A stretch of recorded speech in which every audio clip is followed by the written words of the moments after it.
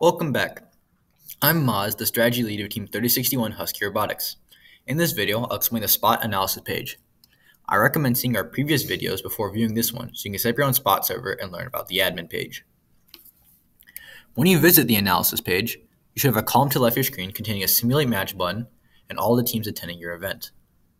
By clicking on the various team buttons, you'll be able to see the data you collect from scouting. The data includes average cone pickups, average cube pickups, average auto placements, average teleop placements, and scores over time. There's also a column on the right showing charging dock averages and cycle times. This displays how often they attempt a charging station, dock and engage, fall, and leave the station. The cycle time box also displays the time it takes to grab game pieces and score them on the grid. Bringing our attention back to the left column, we have the simulate match button. Here we can select different robots to pit on an alliance with each other to see how the match would turn out. This is useful to see how your alliance would match up against other robots. The same statistics as individual teams are shown on the simulate match, but this time is the average for all the robots on the alliance.